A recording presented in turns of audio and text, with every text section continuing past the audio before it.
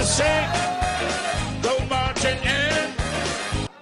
And I know the song seems kind of a funny way to start it, unless you're a jazz person and it's just a bomb song. But think about it. Jesus said, I'm going back to prepare a place for you. Revelation calls it the New Jerusalem. He said, one day, God's faithful children, the ones who stayed true and faithful to him to the end, his saints, we're going to march into heaven together. Amen? So let's take a look again and be reminded of some of the things that God finds so important for us that he calls our hope. I have 3 points for you today. My first point is the Ark of the New Covenant. The second point, out of the darkness and into the light. The third point is heaven awaits. Turn with me to 1 Peter chapter 3. The Ark of the New Covenant. So much like the Old Covenant, Mosaic law, it had an ark through which God would flex occasionally. God would exhibit his power through this ark, right? It was built, it was basically wood inside and then just layered in gold. It had 2 cherubim with wings over the top and what they called the atonement seat on there. But God would use this, the people would carry it, and it literally was the thing they placed their faith in when they were opposed by enemies, when things were going wrong, they would use this. Hebrew 9:4 states that the Ark of the Covenant contained the golden pot of manna, Aaron's rod that had budded to prove his leadership, and the tablets of the covenant, or the Moses' law. We've seen the movies, right? You've seen Indiana Jones and Raiders of the Lost Ark. Like, we've seen these things where they have the ark, which no one has found. So what is the new ark? What is this? And what's inside that ark? So the Bible has many indisputable facts, right? Although people will still want to argue those things, we know that whether we want to argue or not, they're there. The Old Testament is what we refer to as the physical foreshadowing of the spiritual reality that is now. And there are many examples of this. Passover itself, one of the great Jewish holidays, the blood of the lamb covering the doorway of a home so death would pass over them, representing Jesus' blood covering us. So those of us who are truly in Christ have no fear of death. Why would I? My judgment's passed. Jesus took it for me. There was the sprinkling of blood and water with a hyssop branch in the synagogue, again representing Jesus' blood covering our sins. Can you imagine? You would not wear a suit to service because you're going to get sprinkled. That had been, man, I hate to be the guy who was like custodian of the temple trying to clean this stuff up. We have the mountain in Isaiah and Daniel, which represented God's kingdom. The rock that grew into a mountain filling the whole earth, representing God's people, his kingdom, that would start at a certain time in history and fill the entire earth. Hence the Ark of the Hebrews, representing the Ark of our new faith. Romans 15:4 says, everything that was written in the past was written to teach us, so that through the endurance taught in the Scriptures and the encouragement they provide, we might have hope. We might have hope. Turn with me to 1 Peter chapter 3. Our hope in the new ark. 1 Peter 3 in verse 18. Give me an amen when you get there. Okay. Sometimes I feel like I'm going too fast, and I don't want you to miss this. Verse 18 says, for Christ also suffered once for sins, the righteous for the unrighteous, to bring you to God. He was put to death in the body, but made alive in the spirit. After being made alive, he went and made proclamation to the imprisoned spirits, to those who were disobedient long ago when God waited patiently in the days of Noah while the ark was being built. In it, only a few, 8 in all, were saved through water. And this water symbolizes baptism that now saves you also. Not the removal of dirt from the body, but the pledge of a clear conscience towards God. It saves you by the resurrection of Jesus Christ, who has gone into heaven and is at God's right hand with angels, authorities, and powers in submission to him. So Peter packs a lot into a very short space. And there's all kinds of directions we could take with teaching in this one. But Peter reminds us that Jesus was the final once and for all sacrifice so that we might have a chance. Jesus, now this is convicting, Jesus even spent his dead time evangelizing those who had already died. And we think it's an imposition to have to share on a weeknight. I believe God gave them their chance to make a decision to make Jesus Lord even then. What amazing mercy our God can have on us. God, through Peter, makes a very simple comparison we can easily understand. He compares the ark to the vehicle that saves us now. The very vehicle God plans to use to get you to heaven, his church. The church is compared to many things in the scriptures. And here with some basic understanding of scripture, we can see the ark for us is his church. The ark is what God flexes his power through. The ark is what God shows his miracles through. The scriptures tell us that we are baptized into his church. We're baptized into the body of Christ. We're baptized into the kingdom of God. John chapter 3, Colossians chapter 1. There's a lot of scripture you could throw at this. God uses everyday words or ideas because he knows how we are. He wants to make it very clear what he's trying to say. Yes, amen? So we see these people in the ark, only 8 were saved. And he says it's through the water that now symbolizes or foreshadows our baptism that saves us also. That baptism, only effective due to God's amazingly patient grace and our faith in his resurrection and the hope that we have to come. So through his church, through his modern day ark, we come to find our salvation and we can stay saved and safe. The ark is a place of safety. So it's not ironic God would throw this in there. And baptism, which is such a hot button topic in churches, such a controversial thing. But in the Bible, it's clearly understood. In fact, you can roll through the scriptures all you want to, but you will never find argument about baptism. Because there's only one baptism listed in there. There's only one word, baptizo, an immersion. So even the idea of church today, there are 450 major denominations. 450. Current statistics show there are over 43,000 splinter groups, meaning branches and branches of denominations or little one-off churches, little New Testament churches, little groups or families of churches. But in the first century, there was 0 denominations. There's one church in each city, and these people were all consistently through the book of Acts baptized disciples of Jesus. There was nothing different. And Paul often wrote his letters just assuming that the reader already knew this, that it was already understood, because the letters written in the scriptures are written to disciples of Jesus. They're often correctives or missives to the churches for false doctrines or teachings that were starting to seep into the churches. But he knew his readers had already participated in this same baptism of Christ. Since the Jews were commanded to do circumcision, this became the argument. That was the argument at the time, to be circumcised, to be not circumcised. The Jews were commanded to do so in Mosaic law, so a group began to infiltrate the new fledgling church called the Judaizers. And they had one goal. They would lie about being a disciple of Jesus, get in, and then try to drag the Gentiles, who's everyone who's not a Jew, back into Judaism to pervert the gospel of Christ. But that's a lesson for another day, man. There's no mistake about baptism. Baptizo in the Greek, the only word used in the New Testament for baptism. A submersion baptism of a repentant adult who's been a disciple of Jesus and is done so for the forgiveness of their sins. Ephesians 4 says, make every effort to keep the unity of the Spirit through the bond of peace. There's one body and one Spirit, just as you were called to one hope when you were called, one Lord, one faith, one baptism, one God and Father of all. He is over all and through all and in all. And the church said, Amen. Turn with me to Acts chapter 2. Let's go, bro.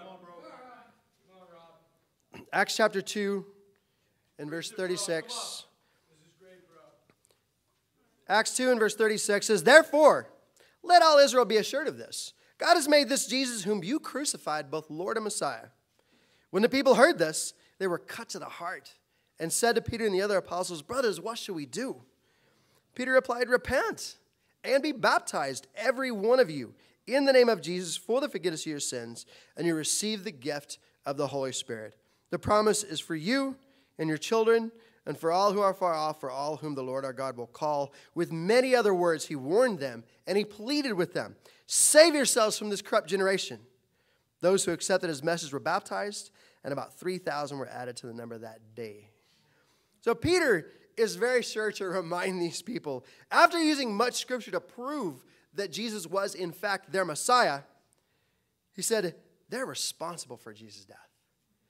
And the ones who get it, the ones who connected and understood that their sin against God made this happen, in utter humility, they look at Peter and the apostles and they say, "Brothers, tell us what to do.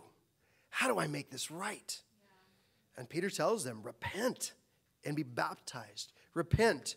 It's a mind change. In Greek, it's metanoia, literally meaning to change your mind or to think differently. Stop doing what you were doing before and do something completely different. In the scriptures, there is no "I am repenting." There's "I need to repent," and "I have repented." Right? It's a change of mind. It's a decision to stop doing the things we know we not ought do. Amen? So Paul told them in Galatians 5, those who continue to live in sin will not inherit the kingdom of God. That willing decision to keep doing those things we know we shouldn't be doing. We know we shouldn't do these things. But he says, if you keep doing this, no kingdom of God. Not here and not after. And Peter says, then get baptized. Why? For the forgiveness of your sins and to receive the gift of God's Holy Spirit. What's interesting is you notice after this, Peter has to actually plead the gospel with these people. Some people just still aren't buying into it, and he has to convince them. And he pleads. He most likely, he used a lot more scripture, I'm sure. And he went on literally studying the Bible with these people for most of the day, convincing them of who Jesus was and their part in his death, burial, and resurrection. He begs and he pleads with them, save yourselves from this corrupt generation. And this generation is corrupt. Just as Noah himself had probably done so long before him. Noah, oh my gosh, I do not envy that man's life. Building this ark in the dry land. And the people looking at him going, you are crazy. People were laughing at him. And he's going, get in the ark. The storms are coming. You're not going to survive this. You have to be in the ark because that's what God said. And they laugh at him. They're like, it can't be. No, we don't believe you. It's just what you say. God won't do that. God loves everyone, right? Only 8 were saved that day. Matthew 7:14 says, but small is the gate and narrow the road that leads to life, and few will find it. In Acts, we see 3,000 were baptized that day, but history shows us there were over 100,000 people in that city. Narrow road. Few will find it. He told them this message isn't just for them or their children. It's for all who are far off, all whom the Lord our God will call. It was for you. Right. Church, 7.9 billion people in this world, and God called you. Yeah. Come on, Robin. Come on. God called you. What? Yeah. Like 7.9 billion people? Me? Really? Acts 17 says God arranges the time and place so that we would have a chance to reach out for him and perhaps find him. Shouldn't that give you hope? Do you realize the trouble that God went through to get you here? Do you realize the trouble God went through to get the truth of the scriptures through your heart? This should give us incredible hope. Paul taught Timothy in 2 Timothy 2, the things you've heard me say in the presence of many witnesses, entrust to reliable people who will also be qualified to teach others. God looked at you and said, you're reliable. I trust you. He said, Ricky, I trust you. He said, yeah, I trust you. He said, I have faith, Joel, that you can do this. God called you. He called you out of this dark world. And yes, we'll talk about it later. And into his wonderful light. We get to exchange a life of slavery, of sin, and the filth that we lived in for a chance to live in God's kingdom, to be a very part of the family of God. God gives you nothing but hope.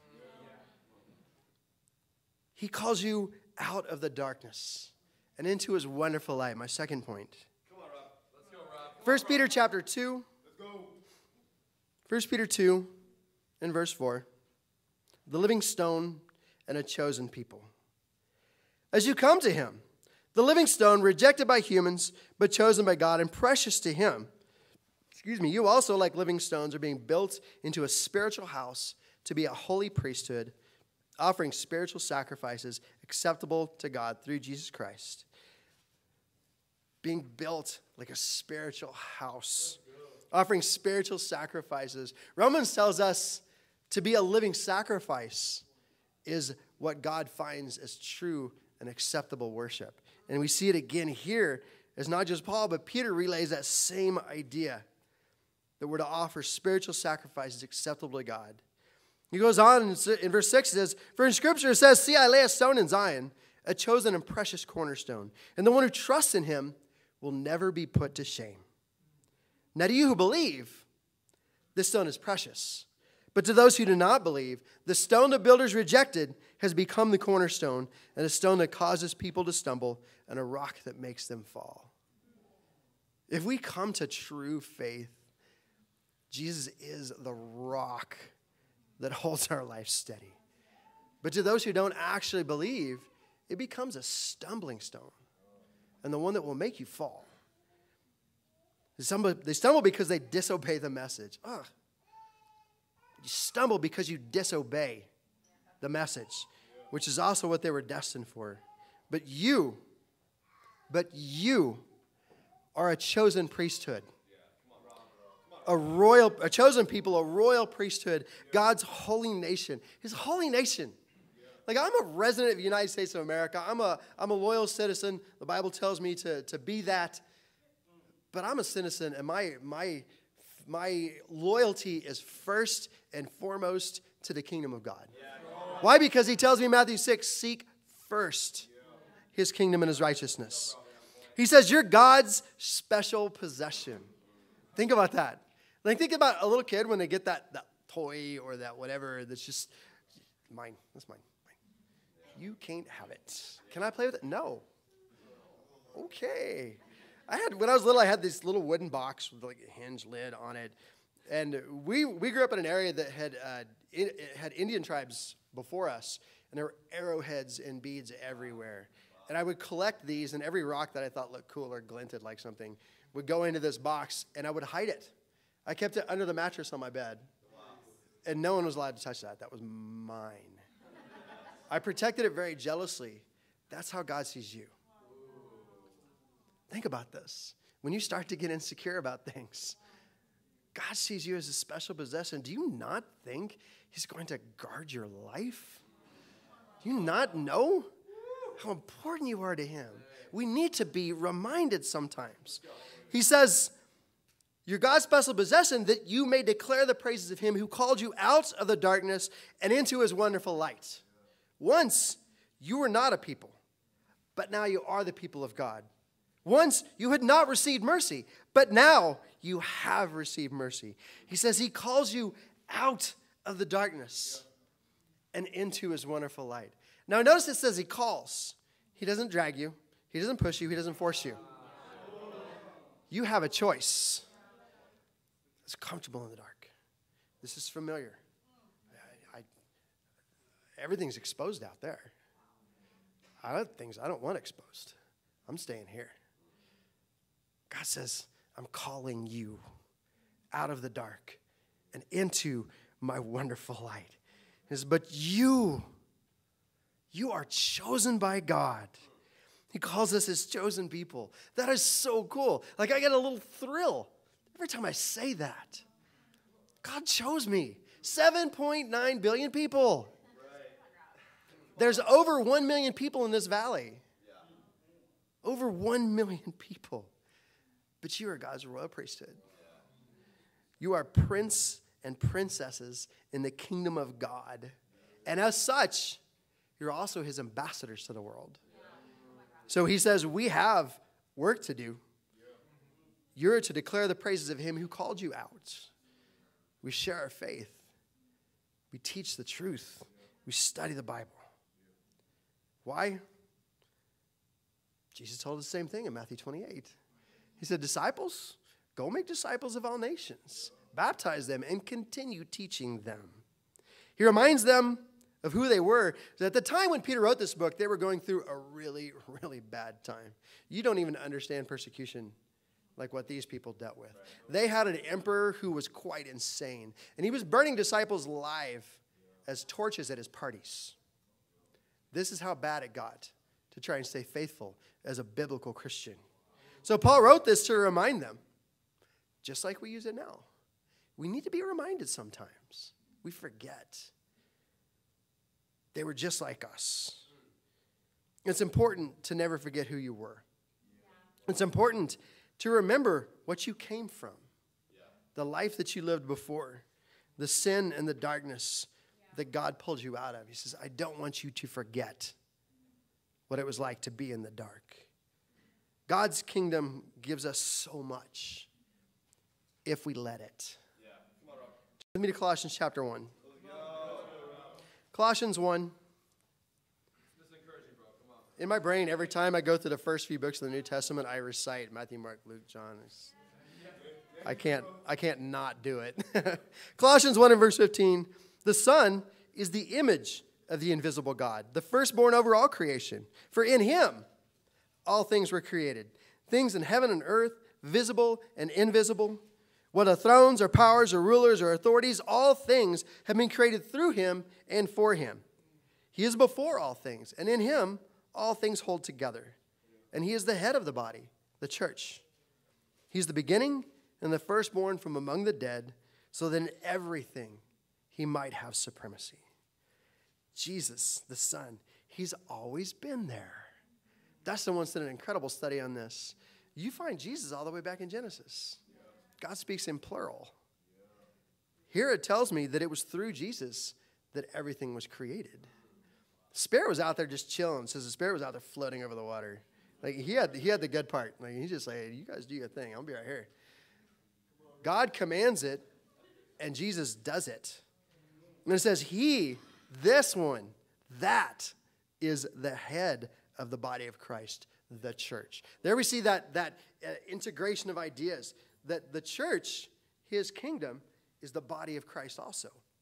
His physical body here on earth. It's the way he often finds to meet our needs, to encourage us, to disciple us when we need it, to help us out. But we can sometimes not let it do what it's supposed to do. The hand reaches out to help you and you smack it away. I don't need help. I can do this myself. No, you need help. The safest place we can be in this world is in his kingdom, in his church. The real opposite of authority is chaos. And that is Satan's specialty. He loves chaos. He thrives on chaos. Why? Because he can hide all kinds of stuff in it. God is a God of order and structure. And in order and structure, we have a safe place. I'm grateful. God gave me very clear parameters on how to live my life. Because if I'm left alone, oh baby, I will find every way possible to mess this up. Not because I really want to, it's just who I am. Paul calls this body the sinful nature. It gets a permanent part of this. And I love to say I'm like Jesus, but I got a long way to go. Amen. Jesus, his kingdom. We have a king, Jesus. We have a law, his word. He has a people, his disciples, his kingdom. So logic prevails that the kingdom is his church, is the body of Christ. So what should it look like? What should it look like inside there? Look in John 13. In his kingdom, in his church, a lot of people trying to be like him, but we're us. John 13 and verse 34, Jesus himself says, "A new command I give you, love one another. As I have loved you, so you must love one another. By this, everyone will know that you're my disciples, if you love one another." Well, I thought they'd know because I'm out there sharing my faith. Well, hey, guess what? A lot of people do that. Well, I thought because I have all this incredible Bible knowledge. Well, hey, guess what? A lot of people have all that. He says, this command, get around that one, you must love one another. The way that I have loved you, you must love one another. It's the benchmark of a church of true disciples of Jesus. Being that involved. So if you're just visiting, you've been attending somewhere else, what does it look like? Do you see people only for an hour or so on that Sunday or maybe twice a week? Or do you have people who are actively coming after you to love you the way that Jesus did? That fellowship should be full of people who are all doing the same thing. And if they're all coming together to love each other the same way, think of what it's like. Yes, it should look different. We probably look a little weird to people. And I'm okay with that. That's a good weird. Because I need to be loved, amen? I need people in my life to help me out. I need encouraged. Sometimes I need rebuked. Amen, Dustin? Amen. But according to Jesus, it's not optional. It's not just being a Sunday attendee that will mark me as a true disciple of Jesus. It's how I treat the other people in my life. So you must. At times, we don't want to let that happen. But I remember when I first came around, I was the most angry, bitter, caustic person you've ever met in your life. And I'm not exaggerating. I hated you right away. Seriously, I hated you. I hated everybody.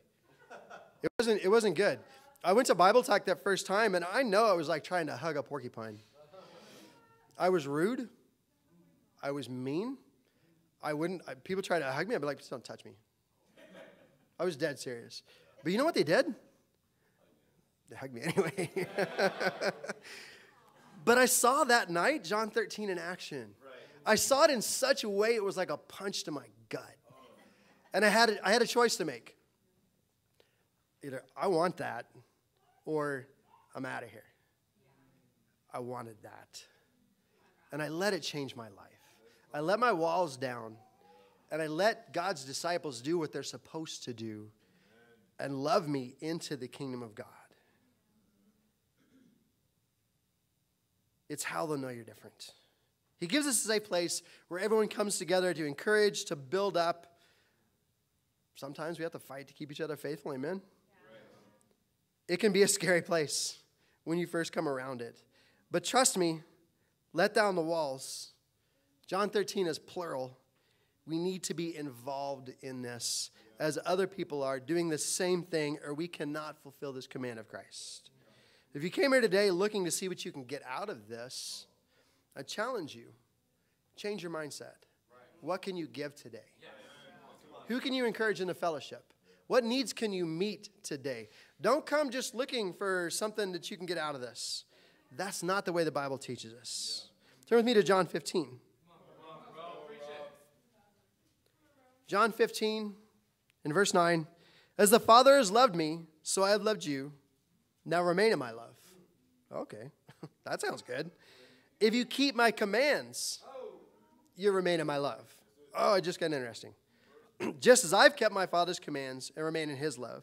I've told you this so my joy may be in you and your joy may be complete. Psalm 119. That beautiful connection. If I actually do his commands, my life gets a lot simpler. I have much less stress, worries, concerns. Why? Because God's kingdom is there. People are helping take care of me. I don't have to stress anymore. If I seek first his kingdom and his righteousness, all these things will be given to me as well. My joy will be complete. Verse 12, he says, my command is this. Here it is again. Love each other as I have loved you. Greater love has no one than this, to lay down one's life for one's friends. You're my friends. Ooh, I can be Jesus' friend. You're my friends if you do what I command. I no longer call you servant, because servant does not know his master's business. Instead, I call you friends, for everything that I learned from my Father, I have made known to you. What? If you study the scriptures and find out what it actually means to be a disciple of Jesus, you now know everything Jesus learned from God. Oh, my brain just pops when I read that. Or there's something going wrong in there. I don't know, but I actually heard that one. He says, you did not choose me, but I chose you, and I appointed you so you might go and bear fruit, fruit that will last, so that whatever you ask in my name, the Father will give you. This is my command. Love each other. It's the summation of everything. And it can be such a wonderful religious phrase. Oh, love each other. But we see the command. He repeats it from John 13 to John 15. John, this is like his thing. It pervades his writing throughout all the books that he wrote. And he's known as the apostle of love because John got it. And John was the very last one alive. He actually lived and died in old age. They tried to kill him, didn't work. Tried to boil him in oil. He got out, and the first century church fathers tell us that it was such a major miracle in front of a Colosseum full of people that many of them became disciples of Jesus upon witnessing this miracle. Amen. Your life can be a miracle that changes the lives of other people. Amen. He chose you, and then he showed you the way home. You know the way home. My third point, heaven awaits. Turn with me to John 14. That's crazy. Like, you know everything that Jesus knew. You know now his master plan. John 14 in verse 1, he says, do not let your hearts be troubled. You believe in God, believe also in me. He's like, trust me. I feel like Vic when I say that. Trust me. My Father's house has many rooms. If that were not so, would I have told you I'm going there to prepare a place for you? And if I go and prepare a place for you, I will come back and take you to be with me, that you also may be where I am. You know the way to the place where I am going. You know the way to the place where I am going. Wow. Jesus had a plan. It wasn't to convert the masses. He didn't come here to stand there and preach to the thousands, although it happened several times. But it was never his plan. His plan was to train these 12 men that he hand-selected from many other disciples of Jesus and to set them loose on the world. And the Bible says these men turned the world upside down in their generation. And he calls us to be just like them. Amen. Matthew 28, the Great Commission, this was his plan. Jesus came to launch his church, his kingdom. He came to give us the place we get the teachings of the truth, not doctrines outside the Bible, not traditions, but the truth of the scriptures, and a place we could stay safe and get to the end safely together in the ark. We've all seen, did anybody watch that well, I guess it's been a couple years ago, that latest Mel Gibson movie on Noah and the ark? Whoo! Yeah, God love that man. He got a little artistic with a lot of it, but you get the visualization, right? Think about it. Inside the ark, they have food, they have warmth, they have shelter, they have each other. Outside the ark, death, carnage, bodies in the water. Outside, inside. Inside, 8 in all were saved in the ark through the water that now symbolizes baptism that saves you also. Inside was warmth and safety. Inside was God's promises that they would arrive safely on the other side, and they did. Why? Because he had faith. No matter how crazy this sounded, Noah had faith. And he acted on that faith. And God made Noah another Adam. He gave an entire world to fill with his progeny. Romans 8 says, therefore there is no condemnation for those who are in Christ Jesus. No condemnation. Jesus took my judgment day on the cross. I have no fear of death. Why should I? It's already gone for me. Like, oh, darn, I get a new body. You've been around long, but this one ain't doing so good lately. Amen. Pray for me. Pray for my dentist. I love that person. For those who are in Christ, for those who love God enough to learn what he wants in that relationship and to obey him. Your sins are washed away. Just as God washed away the sin and the filth of the world in a flood, God washed your sins away in the waters of baptism. No more guilt. No more believing the lies of Satan because God chose you. We must make sure we're in Christ. Romans 6. Romans 6 and verse 1. What shall we say then?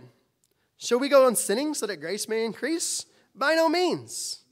We could probably just study that out for a couple people now. Amen. He goes on, he says, we are those who have died to sin. How can we live in it any longer? Or don't you know that all of us who were baptized into Christ Jesus were baptized into his death? We were therefore buried with him through baptism into death, in order that just as Christ was raised from the dead through the glory of the Father, we too may live a new life. For if we've been united with him in a death like his, we'll also certainly be united with him in a resurrection like his. For we know that our old self was crucified with him. I lost my verse. We know that our old self was crucified, so the body ruled by sin might be done away with, that we should no longer be slaves to sin, because anyone who has died has been set free from sin. Now, if we died with Christ, we believe that we will also live with him. We're called to take part in his death, burial, and the resurrection. But it doesn't just stop there, right? Just finding salvation here is not the end. True salvation comes when we get to the end. We have to stay faithful. We have to stay in the ark. In his wisdom, God knew we need to be kept busy. And let's be honest, if left alone, we find trouble. God said, okay, I'm going to give you a purpose in your life then. I'm going to keep you busy. Go make disciples. Go serve each other. Let's be more honest. The Bible itself says it's to be used to teach, rebuke, correct, and train in righteousness. So, my friends, if this is a novel idea to you, if no one's actually taught you, if they've not walked with you, if not trained you from the scriptures, study the Bible. Find out what it's supposed to look like. Don't be prideful. The people stood there and looked at the apostles in utter humility and said, hey, tell us what to do. Ask the person that brought you to study the scriptures with you. I promise you, what you're going to see when you actually study the Bible is a far cry from what most of us were taught. We're not called to be churchgoers. Jesus didn't use the word. We're not called to be Christians. Jesus didn't use the word. It's only in the Bible 3 times. It was first founded 13 years later. Jesus said, disciples of me, go make disciples of me of all nations. 1 John 2, coming around the bend. 1 John 2, in verse 1. My dear children, I write this so that you will not sin. We'll just stop right there. Thank you. But if anybody does sin, we have an advocate with the Father, Jesus Christ, the righteous one. He is the atoning sacrifice of our sins, and not only for ours, but also for the sins of the whole world. We know that we've come to know him if we keep his commands. Whoever says, I know him, but does not do what he commands is a liar. Oh, John, what are you doing? And the truth is not in that person. But if anyone obeys his word, love for God is truly made complete in them. This is how we know we're in him. Whoever claims to live in him must live as Jesus did. We have to know. You have to know. I'm not going to bet my forever on a feeling or what somebody said. I'm not even just going to trust what's being taught up there, man. I want to find out, what does the Bible actually say? If I claim to know Jesus, if I claim to be in a relationship with God, but I don't know what he commands, there's a problem. Please, study the scriptures. You can follow someone around and profess how much you love them,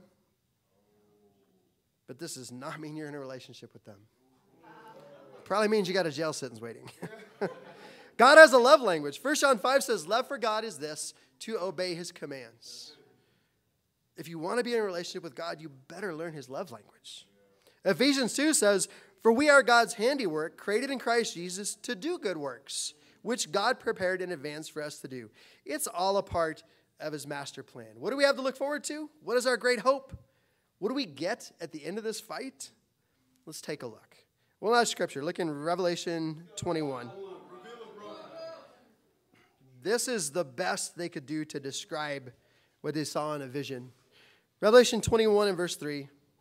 "And I heard a loud voice from the throne saying, 'Look, God's dwelling place is now among the people, and he will dwell with them. They will be his people, and God himself will be with them and be their God. He will wipe away every tear from their eyes. There will be no more death, mourning, or crying or pain, for the old order of things is passed away.'" Slide down to verse 21. It says, "The wall was made of jasper, and the city of pure gold, as pure as glass. The foundation of the city walls were decorated with every kind of precious stone.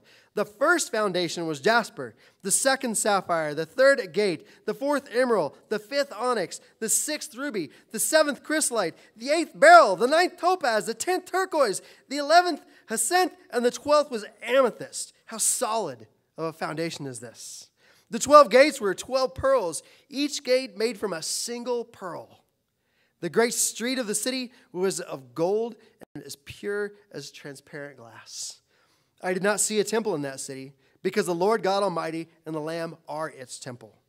The city does not need the sun or the moon to shine on it, for the glory of God gives its light, and the Lamb is its lamp.